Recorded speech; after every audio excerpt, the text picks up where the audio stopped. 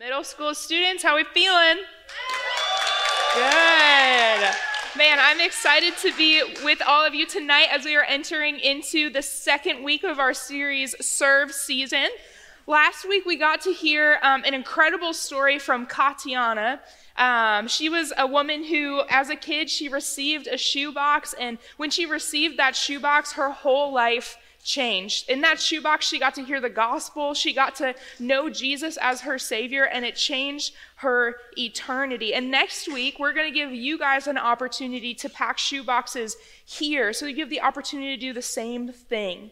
You're going to have an option. Hopefully, all of your small groups dropped off all of your items you've been shopping for in the hallway tonight. And so next week, we're going to take all of those toys that you guys have purchased. We're going to package them. We're going to pray over them. We're going to write letters to these students that will be receiving these boxes, with the hope that when they get to where they're going, that students get to not just know that they're loved and they're seen and they're cared for by us, but more importantly, that they're loved and they're seen and they're cared for by Jesus. These kids that receive these boxes are going to get an opportunity to hear the gospel and receive it. And so even though we're going to do such a small act of service, it has the possibility of having such a big impact. But before we get to packaging those shoe boxes next week, it's important for us this week to take some time to understand and really dig into why service and why serving other people is so important. And so important specifically for Christians. The reality is that plenty of people who don't know Jesus, they still serve. They still serve. Plenty of people who don't know Jesus volunteer their time and their energy, and they serve in their communities. Like when natural disasters happen, you'll see plenty of people that they'll go and they'll volunteer their time and their money for people who are affected. The point is that you don't have to love Jesus to serve. You don't. However, acts of service apart from Jesus are often empty. They're often self-serving.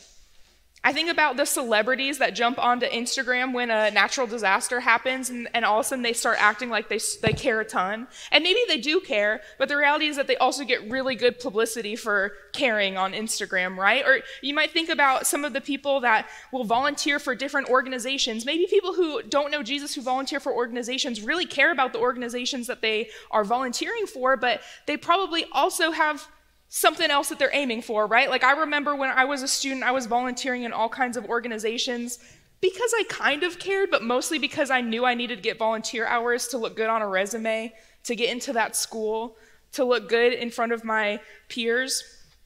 And still other people volunteer because they feel like they have some kind of like obligation to do that so they can get into heaven, or they feel like they can work their way to a better afterlife. There's so many ways that a person that doesn't necessarily know or love Jesus can still do good acts of service.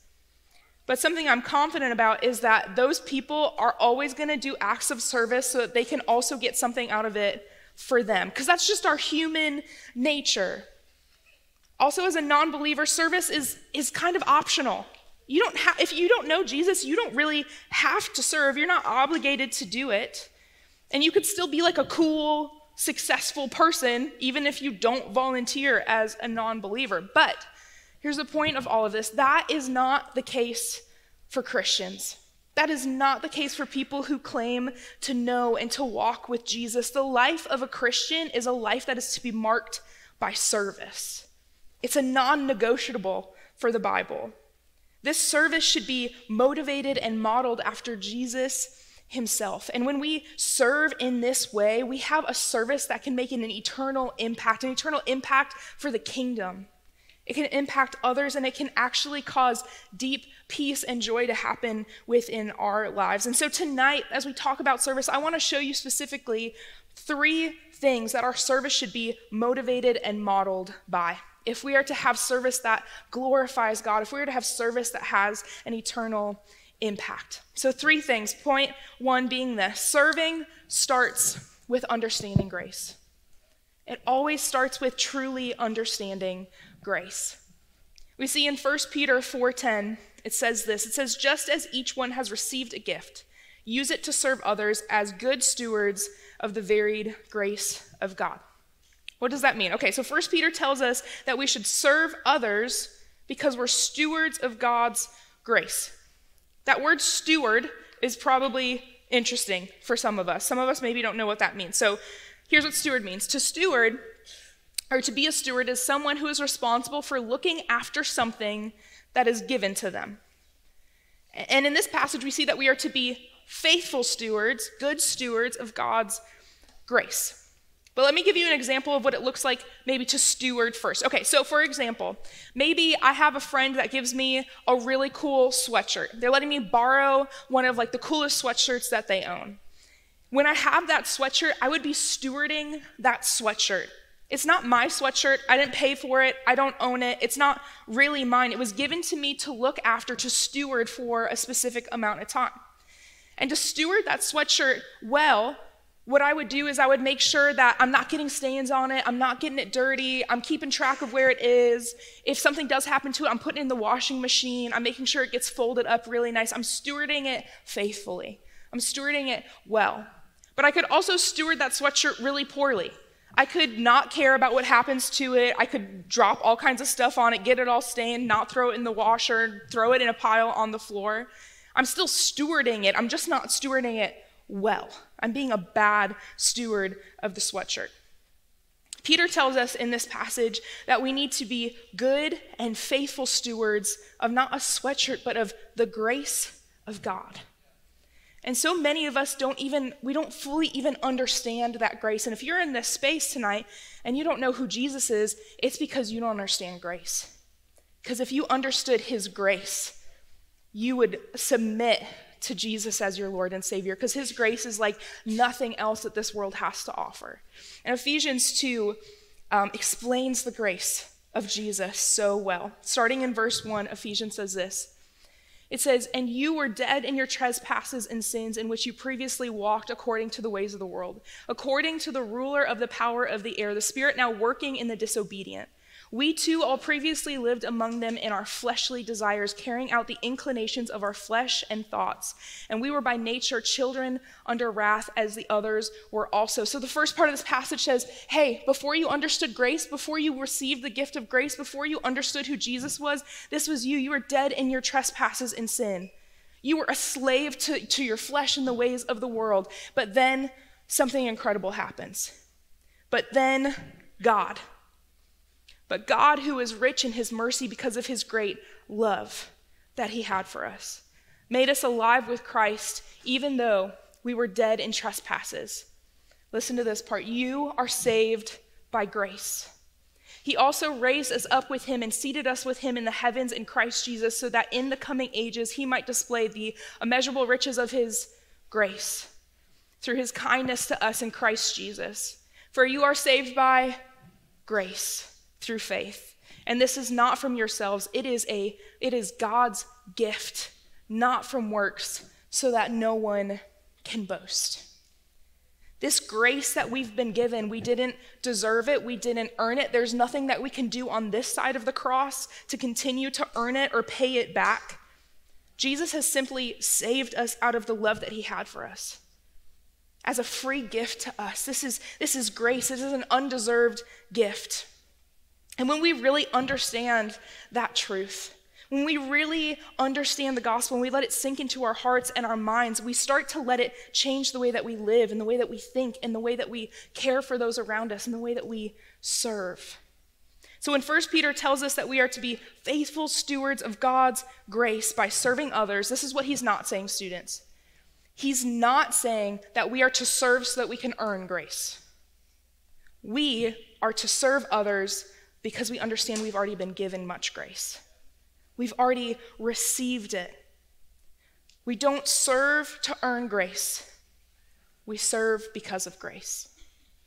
This is something so important for us to understand. And I've heard so many stories, especially over the past couple of weeks, where so many of you don't understand this. You really struggle with this. There's still such a big part of you that really wants to earn this grace. You want to earn your salvation. You want to serve more. You want to work harder. You want to be a little less sinless before you start accepting grace. But that's just not how grace works. It's not about you. It's not about what you can do. It's not about what you can offer. It's all about Jesus and what he can offer.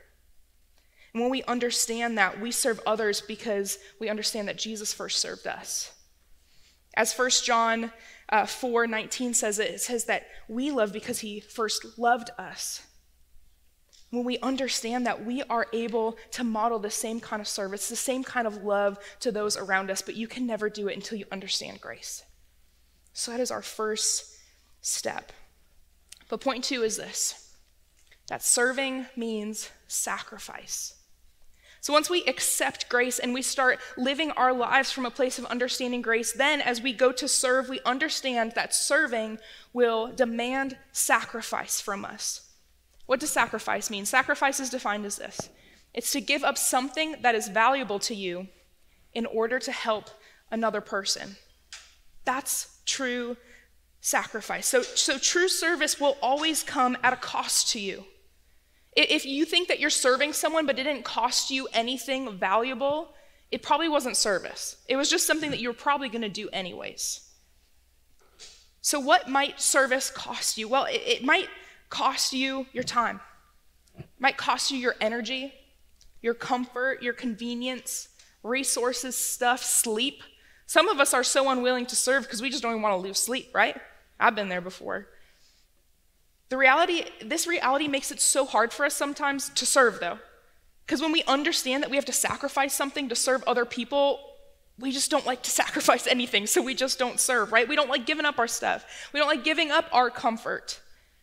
But as Christians, that's our call. As Christians, we understand that Jesus doesn't ask us to do something that he hasn't already done. Jesus is the perfect model for what it looks like to sacrificially serve. We see in Mark 10, starting in verse 43, Jesus says this. He says, "On the contrary, whoever wants to become great among you will be your servant. And whoever wants to be first among you will be a slave to all. For even the Son of Man, even Jesus, did not come to be served, but to serve, and to give his life as a ransom for many."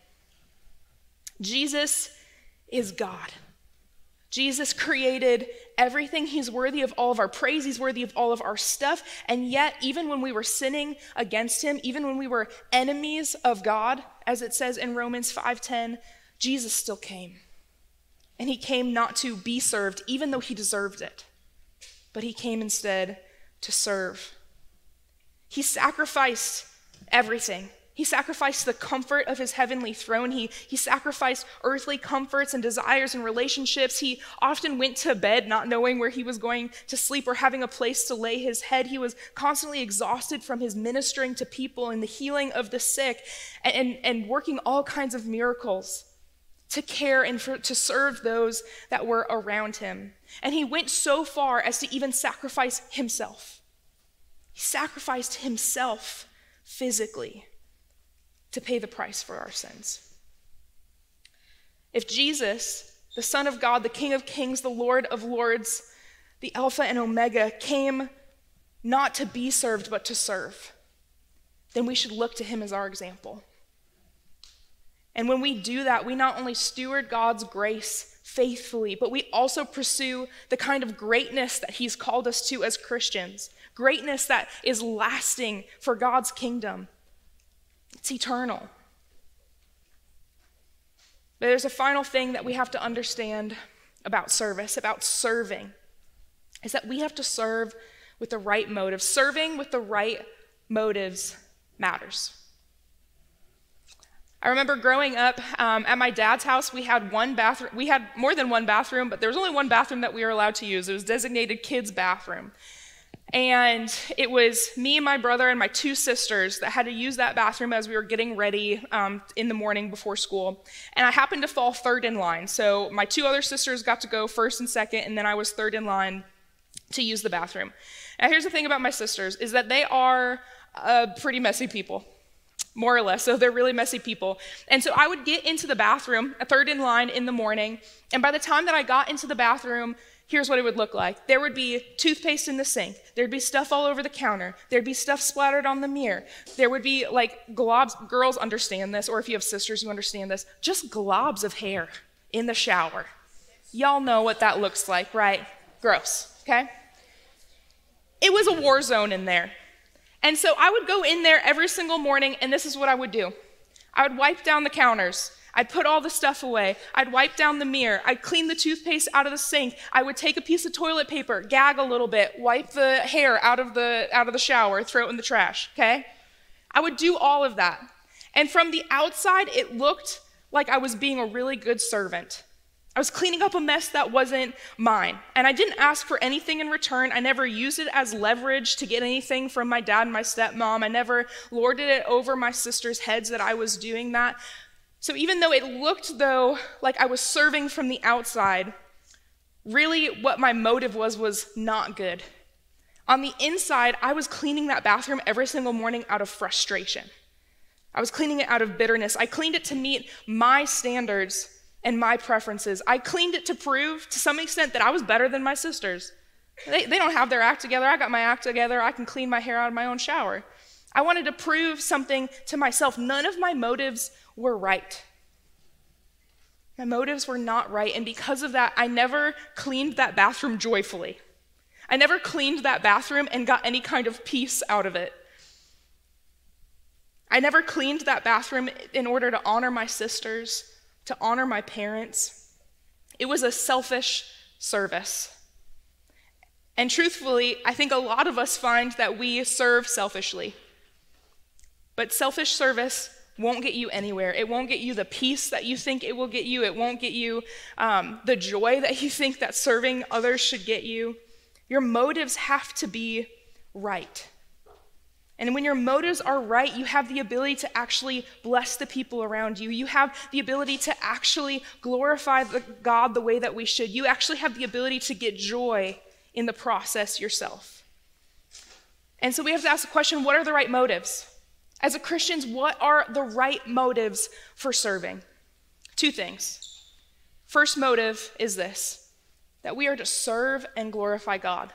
That should be our first motive. Colossians 3:23 says this. It says, whatever you do, do it from the heart. Do it with the right motive, as something done for the Lord and not for people. Knowing that you will receive the reward of an inheritance from the Lord, you serve the Lord Christ. So first and foremost, as Christians, everything we do, every single thing we do should be about serving and glorifying God. So in the Bible, when he calls us to take care of the weak, when he calls us to take care of the poor and the sick and the orphaned and the lonely, it's not to make us look good.